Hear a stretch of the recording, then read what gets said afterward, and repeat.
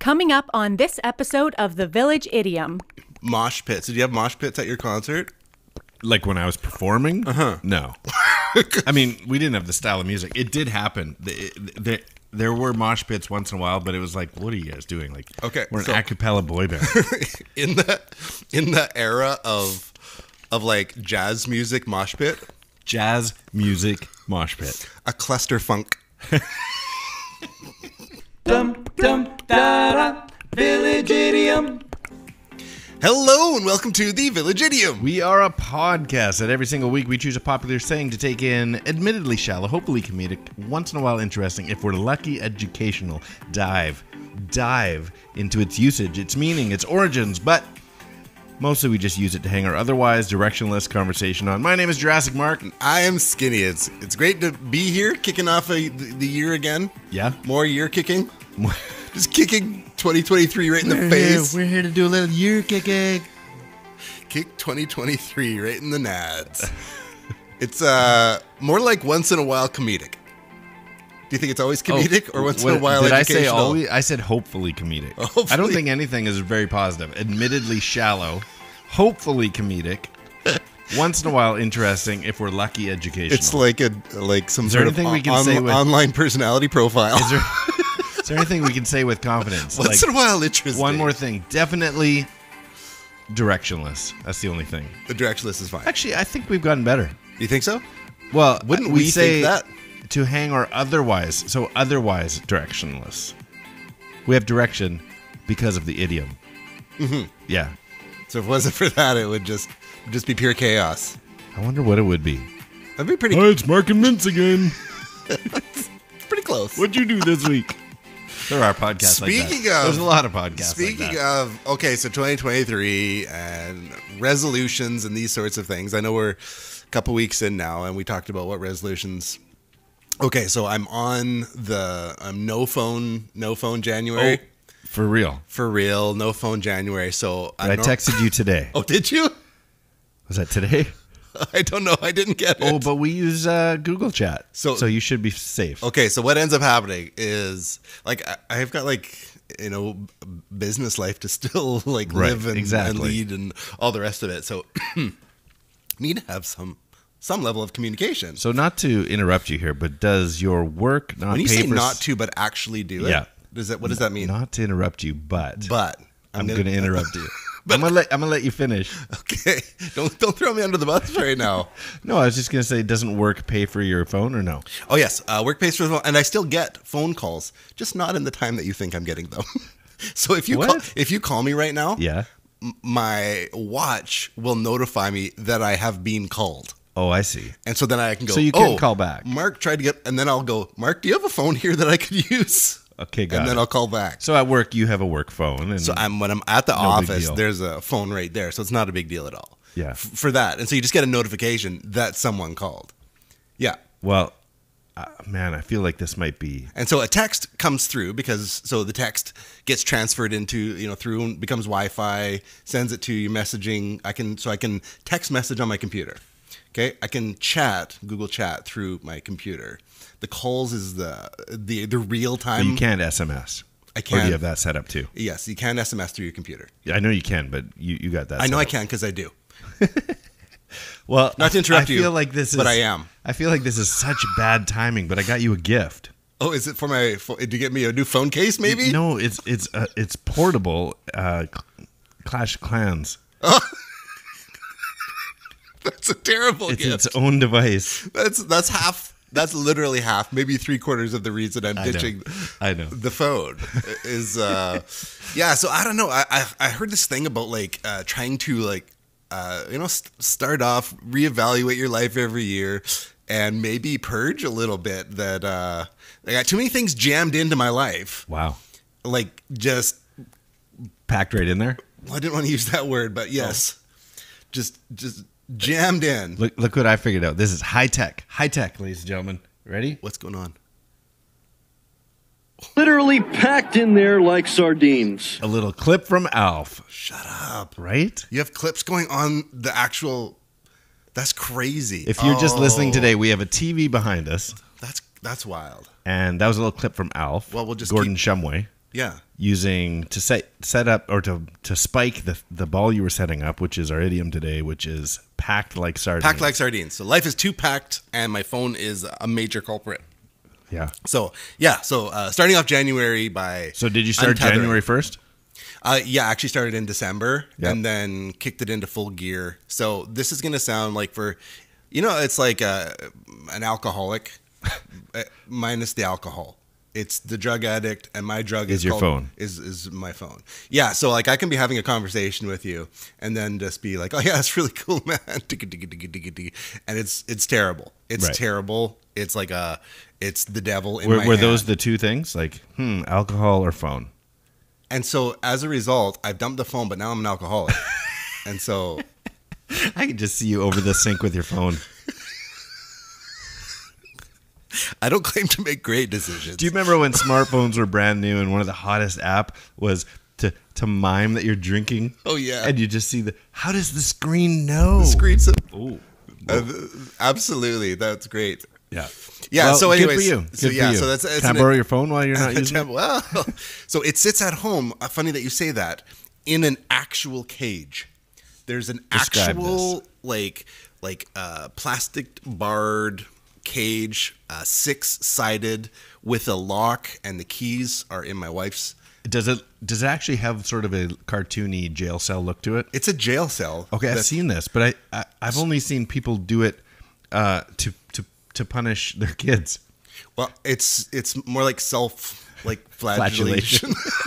Yeah, so I'm doing it to myself in order to just kind of curb myself. It's crazy because I also run things like, if you want to watch a TV program at my house, I don't have stuff everywhere, and Right. so I cast stuff from my phone. Sure. And so I can touch the phone, but I have to go like through the bars. Yeah.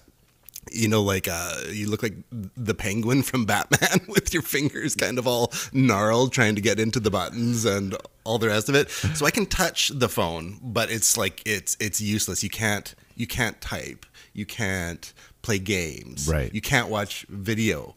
So it's this instead of self-control. Yeah, I've tried self-control and that didn't Or work. I guess this is still self-control. It's a different kind of self-control. Yeah. Yeah, and so it stays, my phone stays at home. My life is too packed already, and it's just like a little time sap. So Now, you said it's like flatulation? I already do that. Self-flatulating is, what's... is there any other way to flatulate except by self? The irony is I was going to compare the two because I'm like, the first time you said, what's the actual word? Now I'm blanking out. Flat, is it G? Yeah. Oh, okay. Because I was like, do these words come from the same origin at all? Is this our next episode? Is self-flatulence? There's no other way to do it. I could like cup your armpit and you could squeeze down for some sort of co-ed flatulating. All co-ed, right. we're still both dudes. So anyways, It's yeah. two people flatulating one another. I can't do that anyway. Whatever. So, packed in like sardines. Packed like sardines. And so that's what we're going to cover today. And that's actually a great example is your schedule. And I think people are expected to answer like, hey, how have you been doing? Busy. I don't say that. No, but I think people expect that's the right answer. Yeah, they do. And I don't use that word. What do you say? My schedule is full. I have a full schedule. Do you say packed like sardines? No, I think busy. People just say busy, and it's like busy with. There's always like 30 minutes to do something. Like, and so when I purposely trying to get together with like lots of people, and so like I don't need your whole day. I just Fair like, enough. hey, what's going on? Right. So busy. Is that like the blow off? Like I don't have whatever you're about to ask. Is that like a first layer of defense mechanism? You know, it's funny how culture has changed because that's I have a nice full schedule, but there's always room. that shouldn't be on that screen. Yeah.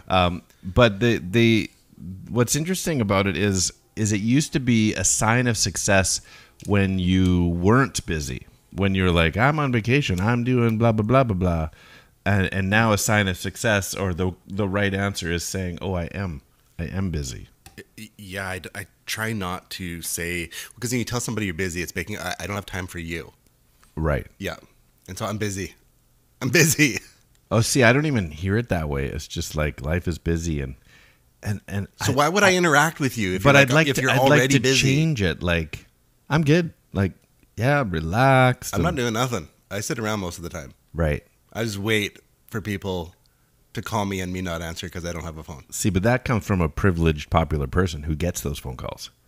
Yeah. The rest of us have to go looking for hangouts with people. Well, I guess everybody has their burden to bear, right? And, mine is what it is. Well, we could get into origins and whatever, but since our idiom is packed like sardines, I have right here the classic, No, you unlabeled tin can of sardines. Now, I can't eat these. you're not going to try? Well, the last time I had them, they were like dead and covered in oil. They're supposed to be dead. Oh, let's try it then. Now, unfortunately, I took off the plastic bag part of this. Is one of these smoked oysters? Because I love smoked oysters. Do you actually? Oh, yeah. That's the but good not stuff. sardines. Sardines, not so much. I'm not even sure I've tried sardines. One of these is tomato sauced, Oh, and one of these this is great. is hot pepper. I'm good either way. And I don't know which. Why don't we one's just open one so you can savor the other one later? No, we can open both.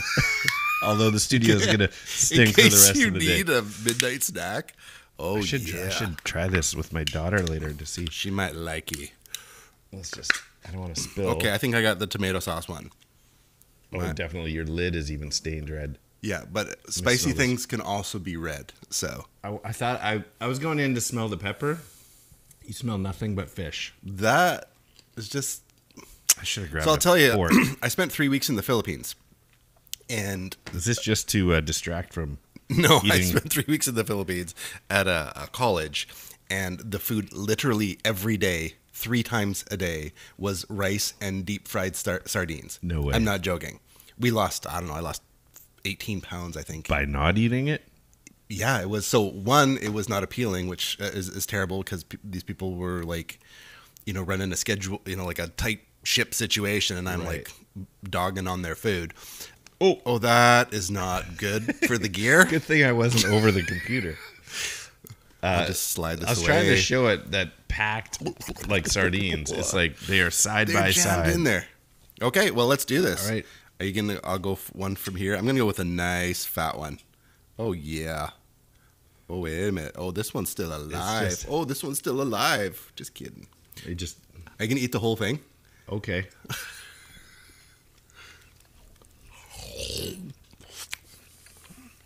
Not my favorite, but possible. We're gonna need a napkin. You entertain them, and I'll be right back. Back that corner. Go through the Studio B. You can probably see the paper towel through the. As far as what I expected, expected to detest it, and the look on my face probably looked detested before I had a chance to even try it. And you know what? I would eat another one. I'm not going to. But that was not even remotely as bad as I expected. I think it's texturally that it's like solid mush, like it's mush. It is mush. It's just mush. Fish mush. Anyway. I'm choking it down. I don't hate it, but I don't need to get another one. Oh, hey, let's get this little spillage Sure, over here's here a too. whole This is extra paper all towel for you. good So- material for a podcast. Can you think of a time, and Village Idiom children, perhaps you can think the same, when is a time that you have been packed in like a sardine? Yeah. Well, there's a couple of quick go-to. I used to SkyTrain, which is our version. Oh, Of, humble brag. Not to brag, but I used to SkyTrain every day to work. And some of my coworkers affectionately called it the peasant wagon. And oh, nice! Yeah, get close up of that. Close up of the sardine teeth. That's awful. Continue. And so there was not random. There was very. It doesn't matter. I've got the same breath as you. There were certain times. So, and you could literally change it. You could alter the sardine effect by 10 minutes. If you just like, I'm not going to leave right after work. I'm going to wait 15 minutes. And the difference so SkyTrain is our version of like a subway or train, monorail, whatever you have. in there. ALRT. advanced in like your rapid own transit. in your own city. Oh, now I'm burping sardine. I'm still chewing the mush. It's like someone took a dookie into my mouth. It's not good. Covered in tomato sauce and fish paste, fish mush.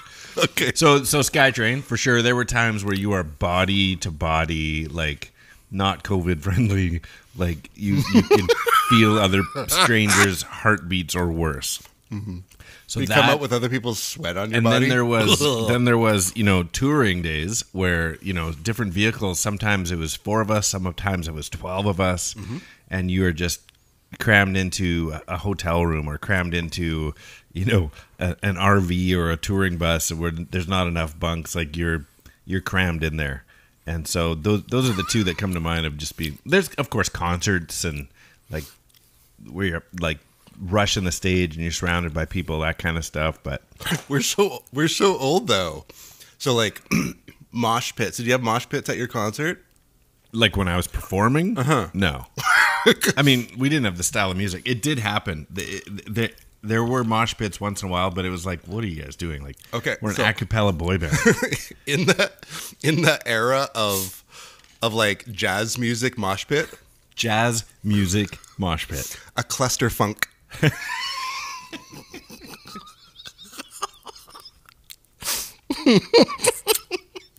Cool, man. Cool. Oh my goodness. Cluster funk. Well, Get that out. Yikes. how about you? Any packed like sardines experiences in The your most packed together type experience have been music festivals. life? Right. Where I was going to see people like you. And it's just a sea of people.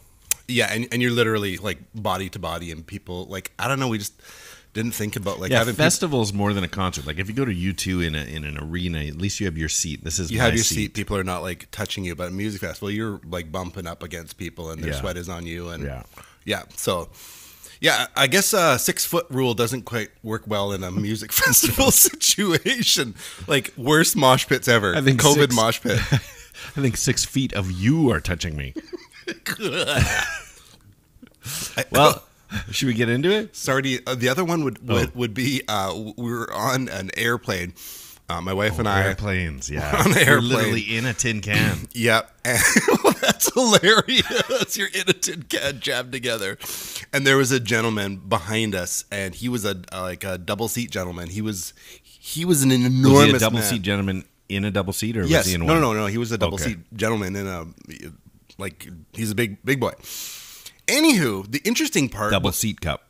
was that he, as he filled his seats, and he fell asleep and was leaning forward. Deb and I were like laughing because he was leaned up and kind of like closer to the seat crack.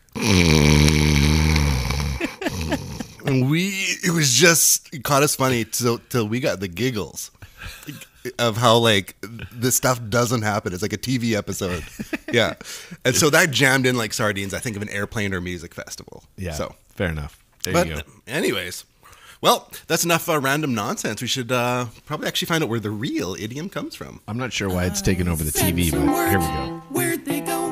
Where'd they go? No one can know. I turned around and looked behind. Those words came from another mind. Origin. We'll have our producer get that sorted out. It will be better for the next episode. Yeah, there you go. It's fine. Whatever. Origins, the dirty and the nerdy of said idiom, packed like sardines, was more interesting than I expected it to be. Because I thought it was going to be, hey, ever seen a tin can of sardines?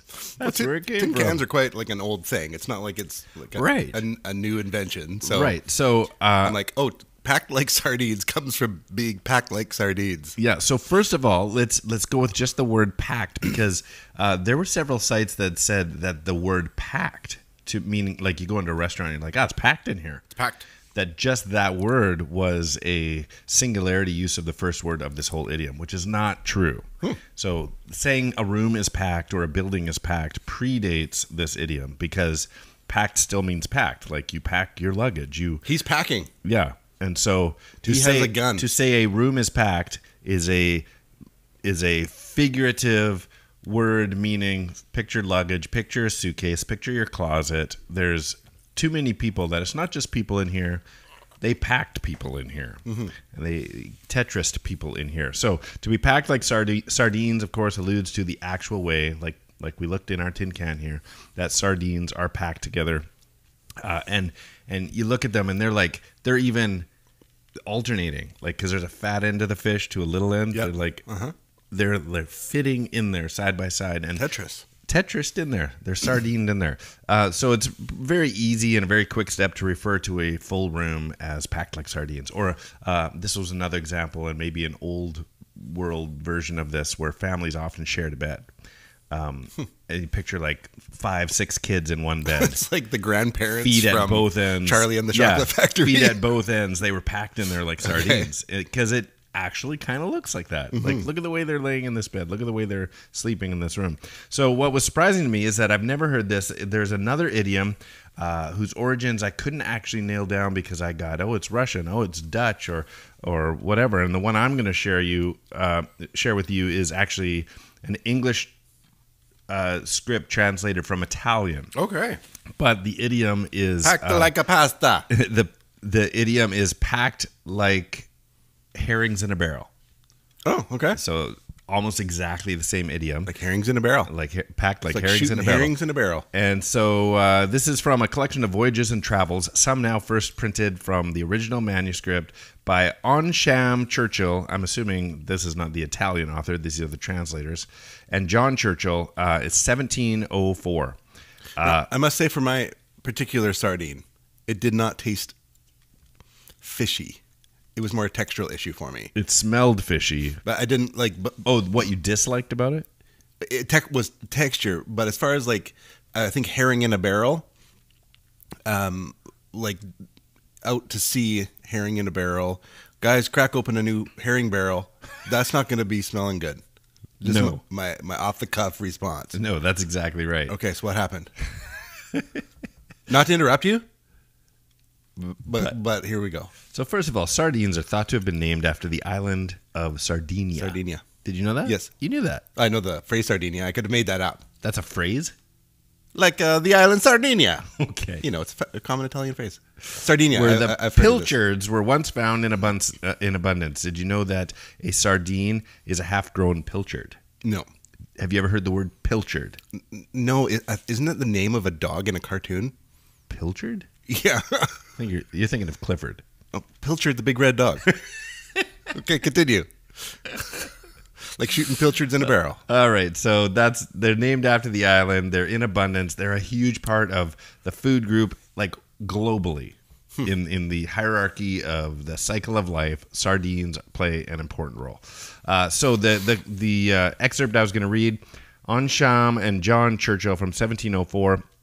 The ship I went aboard of when it was ready to sail, hopefully not fail, that's a different ship, was loaded with elephants' teeth and slaves, to the number of 680 men and women and children. It was a pitiful sight to behold how all, by the way, we're going to get to this in more detail, but some of the oldest in-print usage of packed like sardines or packed like herrings in a barrel unfortunately refer to slave trading. Interesting. Yeah, so that sounded more exciting than I meant it, but that is interesting. Yeah, no, it's sad, but almost to the point of, should we be using this? Because it became so Are we canceling this phrase right now?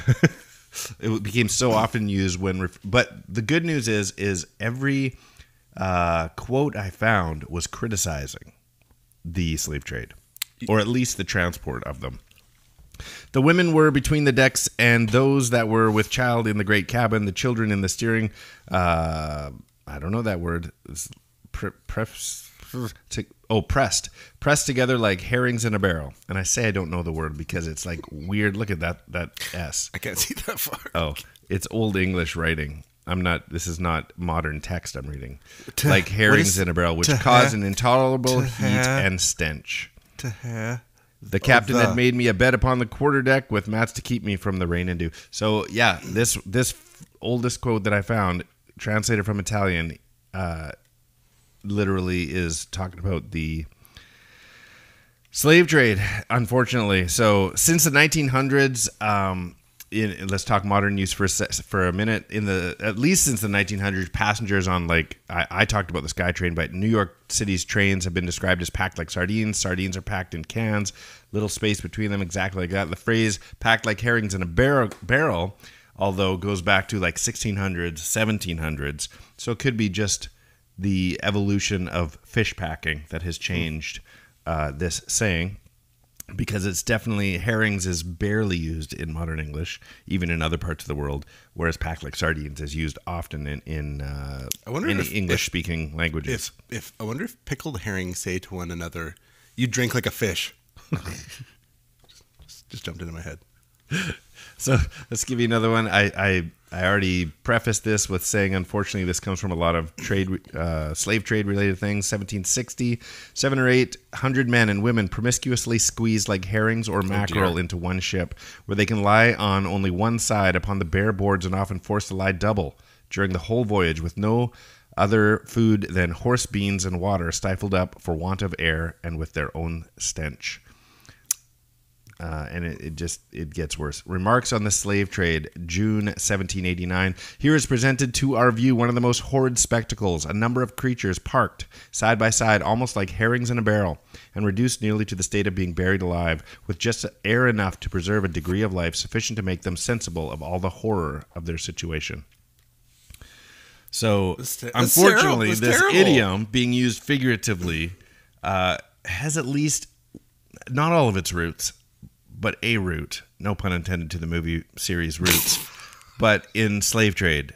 And it wasn't even meant to be funny. But so that's the sad part of this. But obviously, I mean, this was news to me in researching this. Because I've only pictured subway cars and train smarter cars. and somehow dirtier. Right. For knowing packed like sardines. I'll never be able to think of this phrase again. Right. Without it's a hard one. Feeling like I've got to tell somebody a whole story. All right. Well, let's lighten the mood. Sure. And talk about why sardines are canned. Why do we have canned fishes? Well, how else would you make them taste like little piles of mush? Well, I can answer this question because in the late 1700s, the French government was in need of a solution to their dried and smoked foods spoiling too quickly, ultimately causing deficiency diseases in the country. And it was a time of war, a time of military needs, nutritional needs. So the French government offered a prize of 12,000 francs to anyone who would create a better food preservation method. That's a lot of hot dogs. 12,000 francs. No, we're still talking about the trades. This was 12,000 guys named Frank. I see what was there. I give you 12,000 francs. Hello. Of all funny, I'm Francis. I'm not a Frank. Get me out of here. So here comes Nicolas Appert, who is now known as, ready for this, the father of canning. Wow. Mm-hmm. He was a professional cook who moved from Champagne to Paris to open a confectionery shop where he was conserving candies and sweets, which became his passion. So Appert found modern-day ways to preserve syrups, jams, juices, dairy products, soups, vegetables, all without spoiling flavor or texture. I don't know, maybe this is just how the texture of sardines are, even if they weren't canned. So you don't need teeth to eat what I just ate. So with the stipulation that he would share his methods, the French government rewarded him with the prize money in 1810. And the rest is history. Money in the Bank, the world's first cookbook, came out regarding preservation methods. And then from France to Spain, then the New World, the market for canned sardines. So when sardines came along, the first year of canning sardines, it was an instant hit. 30,000 cans of sardines were made in Brittany, from Brittany throughout France. Fast forward to 1880, which is only, 40 years from where we started. 50 million tins were produced from that same location. Of all irony, I'm not sure if you remember this, you and I toured a canning factory. We did. I forgot about that. Wow. The Georgia canning factory. That's right. For 3 minutes gone, right? Yes, we did. We did a tour. Oh, we should put a link in the. We'll see if I can dig it up. Yeah, our canning. That was the day we We went sailing. Ridiculous. We did the pirate ship boat out of Gary Point. Sailing. Yeah. Sky sailing. Yes. Yeah, so a little That's fun fascinating side sardine canning history as a bonus. I actually feel smarter. So, Do you? yeah, you nailed it this week. Oh, I'm glad. Some juicy tidbit inside of an idiom. I am juicy tidbit wrapped in an idiom. Well, as opposed to like Sealed in a there's tin nothing can. inside this idiom. That's true. Okay. That happens. That does happen. This one is like those ones, like the little nugget, except it's a sad nugget. It's a fish nugget. Yeah, well, yeah, some sort of nugget. It's not good. It's a fish nugget in a tin can, soaking in oil and hot Tomato peppers. sauce. Yummy. You should try the hot pepper one. Oh yes, please. Get that combo mixed in I your wouldn't tea. want. I'll let Al try them first. Who? Oh, yeah. I thought you said Al. Who? Is this thing on? Well, we should wrap up today with Riddling is a game we like to play. Some riddlings. It's a two-part I hate to cut you off. trivia-based question and demands a But- two-part overlapping answer, overlapping by sound, syllable, word, or words. So, for example, let me give you an example. Do you mind if I give you an example? Please. Last week, we left you with the idiom off on the wrong foot. Getting started off on the wrong foot. And we left you with this riddling puzzle. What rocket-related word follows 3, 2, 1 and has a horrible start? It's got to be blast off on the wrong foot. Blast off on the wrong foot, and that's how you play riddling. You got blast off, you got off on the wrong foot. I see how it's done. That's how you play. Well, I've got two prepared. I got two. Well, let me go first here. See if Hit me. You can beat the village idiom children out there as they drive to work and or treadmill. It's called slam dancing in this Atari side-scrolling jungle game. Oh, this is great. I know it. Say it again. It's called slam dancing in this Atari side-scrolling jungle game. I'm going to go with Mosh Pitfall. Mosh Pitfall. Love Pitfall.